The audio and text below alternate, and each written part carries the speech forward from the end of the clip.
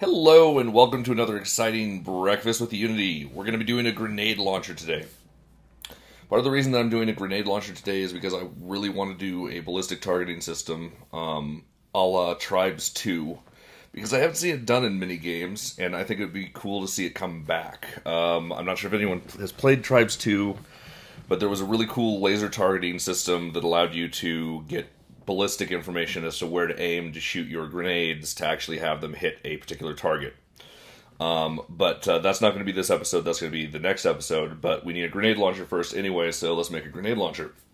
So, let's see, let's set up a basic scene. What do we have for a good scene for a grenade launcher?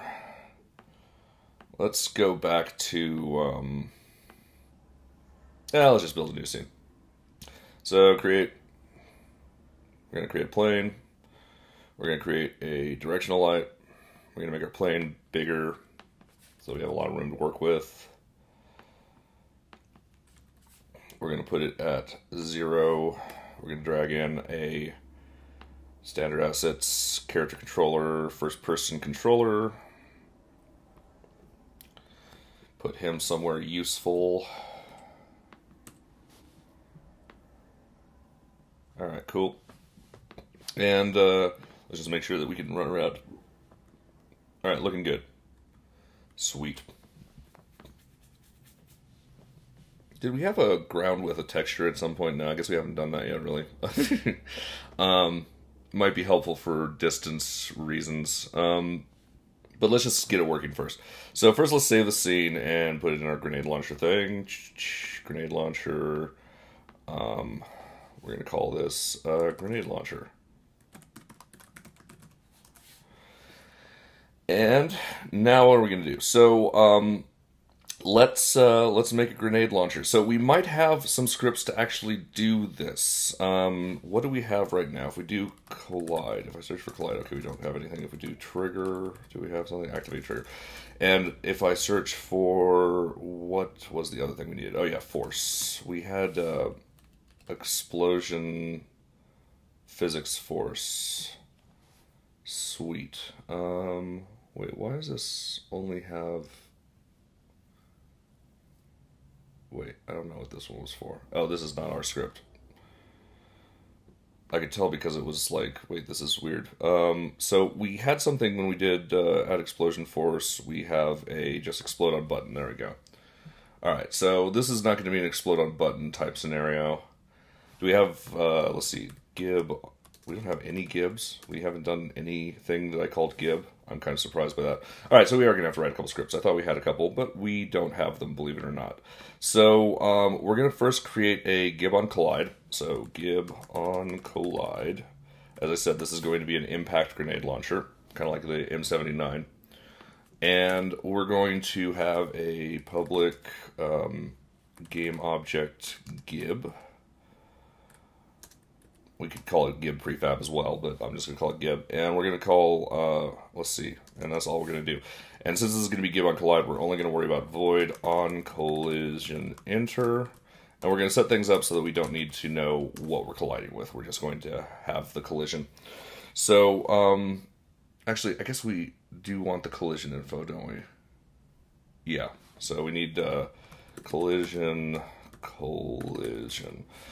The reason we need this is because we need to find out where we hit the thing. So, all we're going to do is, oh wait. We don't have to care about where we hit the thing at all. Never mind. Yeah.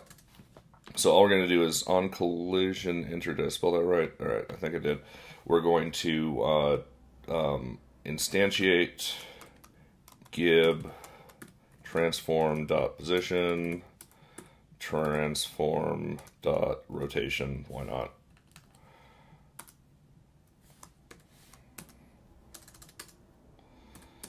And what we're going to do is we're going to then destroy our game object. So this is, we've done this on the main show many times. It's really useful for a lot of different things. Most of the time we use it for when we're getting hit by an object, we want that object to go away. But in this case, we want the object itself to explode. And what we're going to do is we're going to set it up so that this gib is actually our explosive.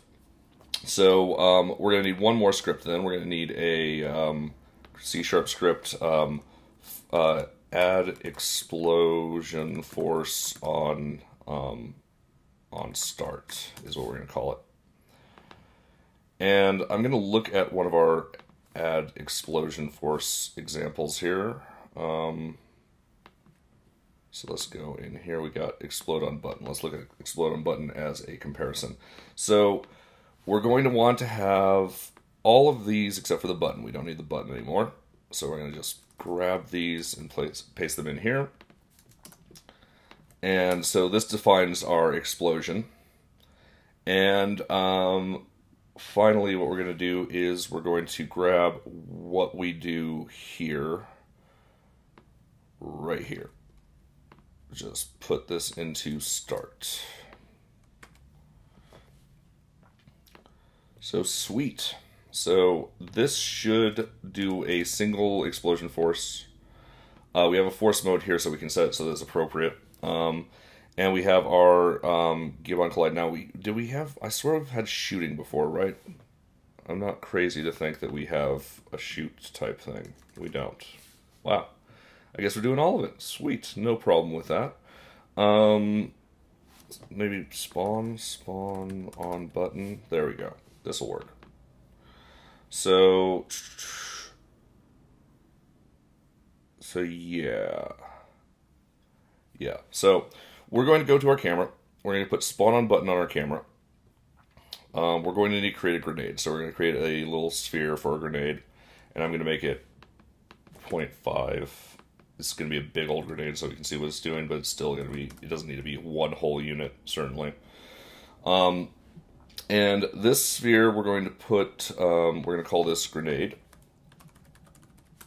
We're going to have to do gib on collide on this thing, which means we also need an explosion of some kind. So I'm going to create a particle system for our explosion. And we're just going to make it do... I'm not going to worry too much about looks for right now, though I am going to use additive for the particle system. And we're going to make it like something like between red and yellow. We're just going to do random between two colors. We're going to use red and yellow. And then we're going to make it a circle or rather a sphere for the shape, and have it originate from 0. And all we're going to do is, instead of having a rate, we're just going to have a burst. So we're going to do like a 100 particle burst or something, and make the lifetime lower, like a second, and make it so that the start speed is random between 0 and 5. There we go. We've got a little bit of an explosion there. And let's make it so that, oh yeah, the start lifetime, let's make those random too. Random between two constants. Start lifetime between 0 and 1, that'll work. Yeah, that'll be good enough for our purposes. Actually, let's make it so that the speed's a little bit higher. 2 to 7. And the lifetime, let's go up to 2 seconds. Alright, that'll be good enough. So, so now we have this. We're going to call this grenade explosion. We're going to put both of these into here so that we have them as prefabs. We're going to do our grenade, and we're going to do our grenade explosion. And we're going to have add explosion force on start on our grenade explosion. And our grenade is going to create, so I want to apply this to our grenade explosion. And our grenade is going to create a grenade explosion. Apply that. And let's see, so we've got that set up now. Now all we have to do is make this thing fire. So we've got a spawn on button here, we're going to put grenade on here. And we're going to need the grenade to actually go forward, so I'm going to create another quick little script here called add force on start. And all we're going to do is public public float force equals, let's do 100.0f as the default, and public force mode.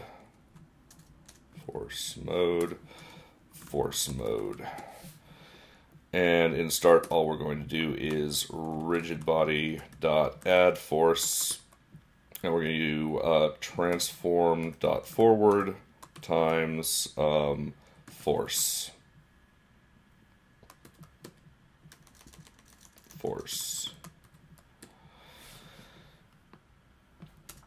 Now we can actually have this thing launch out easily. So we're going to put this on our grenade. And I'm going to double check that our spawn on button actually uses the orientation of our transform. It does. Good, we're set. And I'm going to, oh wait, I don't want to apply this to our first person controller because we use that in a few different projects.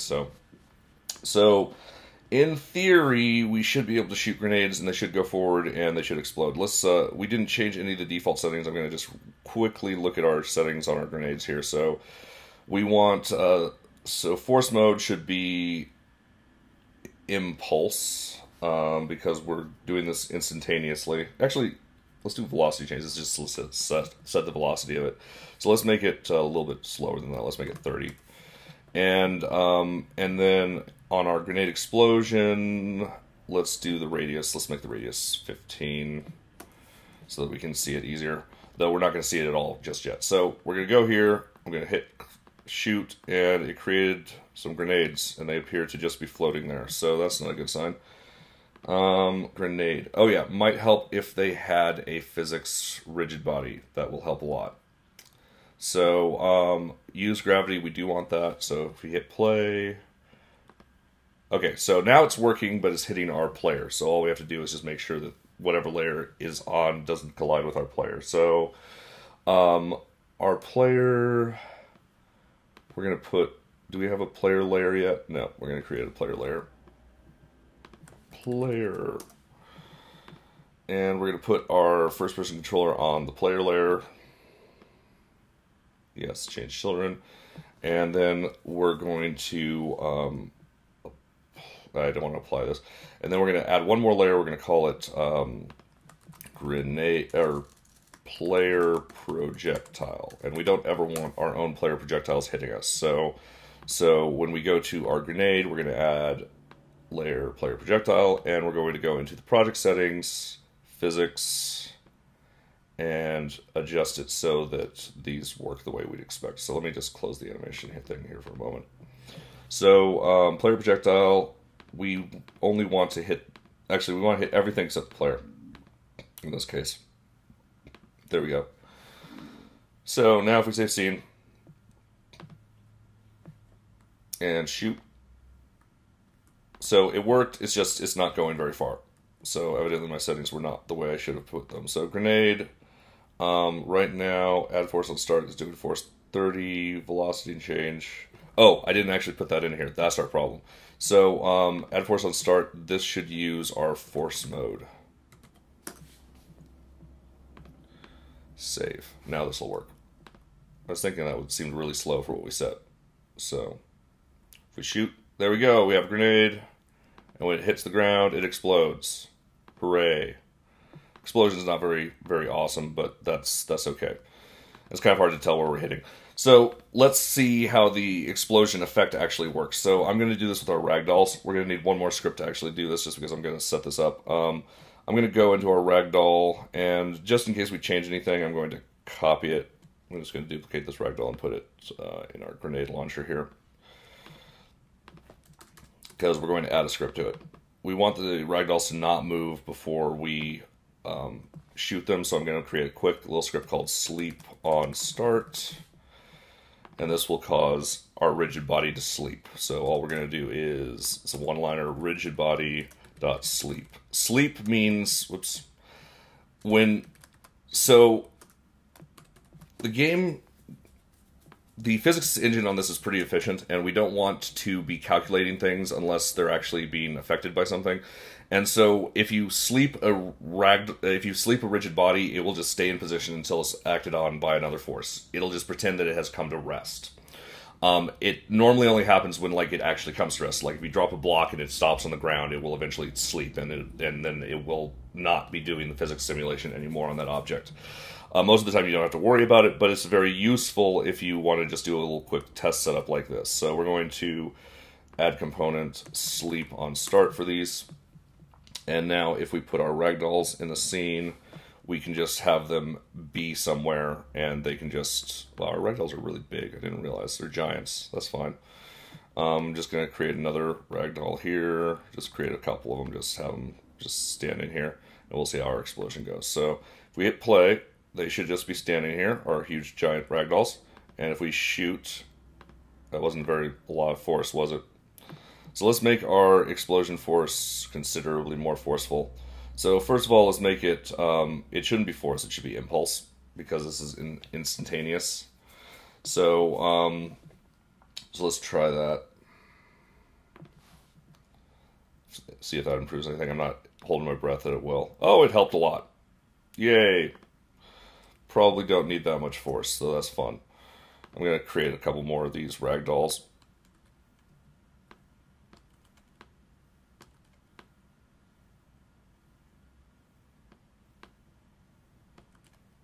Just ranks of ragdolls.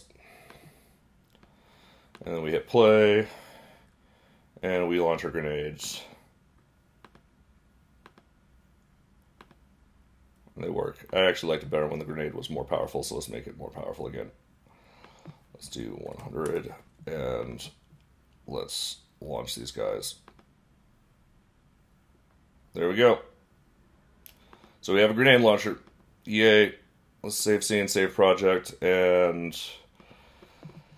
thank you for joining us. Hopefully you had a good time. Like that episode actually went the right speed, so thank you very much for watching. If you have any questions, please email me pushypixels@pushypixels.com. I've been a bit busy lately, so I'm sorry if I haven't gotten back to your questions just yet. And you can also tweet me at Drakfire, that's DRAKFYRE. Please support us on Patreon. We really appreciate your help. Patreon.com/cookingwithunity will get you there. You can also find a link in the burger. It says support the show. It has a little P next to it for Patreon. In the main Pushy Pixels YouTube page. Thank you very much, and you guys have a great one. And I actually am gonna do breakfast with Unity tomorrow, even though it's Thanksgiving, because it'll give me an excuse to get up in the morning on Thanksgiving, so that'll be cool. Thank you very much, and have a good one.